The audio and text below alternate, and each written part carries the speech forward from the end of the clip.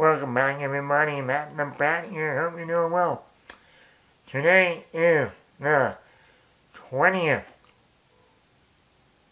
20th anniversary of Hellboy. Back in 2004, the first Hellboy movie came out in theaters, directed by Guillermo del Toro, starring Ron Perlman, Selma Blair, Jeffrey Tambor, Doug Jones. This is a great film. I saw this in the theater in April of 2004. This was the start of a great movie season with Hellboy, The Punisher, Spider-Man 2, The Incredibles. 2004 was the year of comic book movies. It was really my first introduction to Guillermo del Toro. He had Blade 2 out 2 years earlier, but I didn't register director, movie, you know what I mean? So this was my introduction to him. Also Ron Perlman. You see, people don't talk about Ron Perlman being Hellboy as one of the great casting choices. We talk about, Robert Downey Jr., we talk about Heath Ledger's Joker, etc., and so on, Hugh Jackman's Wolverine. But we will forget, Ron Perlman as Hellboy was perfect. He had some great lines, he had emotional moments. Also, the makeup and prosthetics look great on him. Also, Doug Jones as Abe Sapien. Great makeup and prosthetic work. Also, Selma Blair has her own story. This movie has a lot of humor, a lot of great one-liners. Second date, no tongue. Red means stop. You also have the great John Hurt. That's another one I forgot to mention.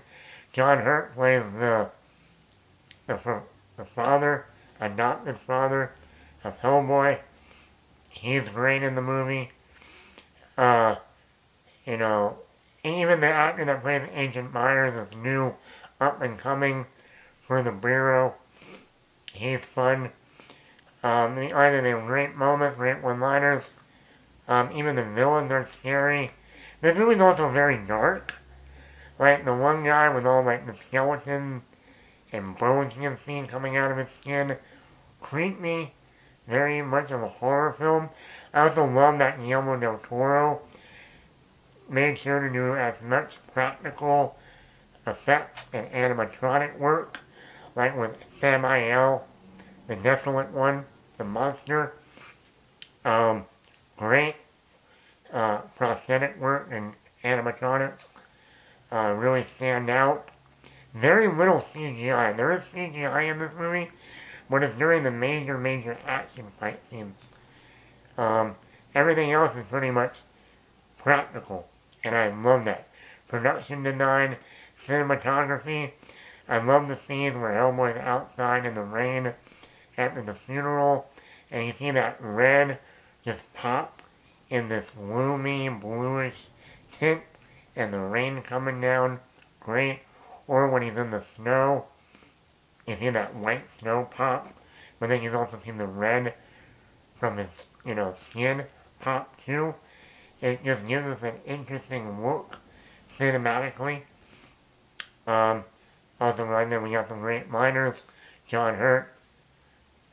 There are things that go bump in the night, Agent Myers, and we are the ones who bump back. Like an hour and 53 minutes before credits. Great runtime. Never feels too long. Like I said, it's funny at times. It has some great humor, dark humor. It's also very dark in moments. Almost out of a horror film, which is great. Great acting by Ron Perlman, like I said. Jeffrey Tambor is hilarious. His beef with Hellboy throughout the whole movie. There's a nice arc between them throughout the film till we get to the end of the film. Yeah, this one was a really well done movie. It definitely deserved the sequel it got in 2008. I wish they made a third film in this trilogy, but instead they rebooted it in 2019 with David Harbour, and that didn't work out. And apparently they have another Hellboy coming out, maybe this year. It finished filming and everything last year, like middle of last year. So I don't know where that movie is headed, if it's going to come out this year or next year. But they keep trying to reboot Hellboy when it's like, you should have just made a third film in this trilogy. I really like the second one also. But let me know in the comments below, are you a fan of the original Hellboy? It's the 20th anniversary.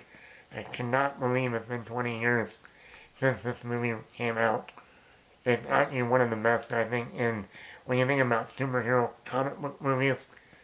You can't deny Guillermo del Toro's Hellboy. Let me know in the comments below. Hit the like button, hit the subscribe button, leave a comment. I want to know your thoughts. Matt the Matt.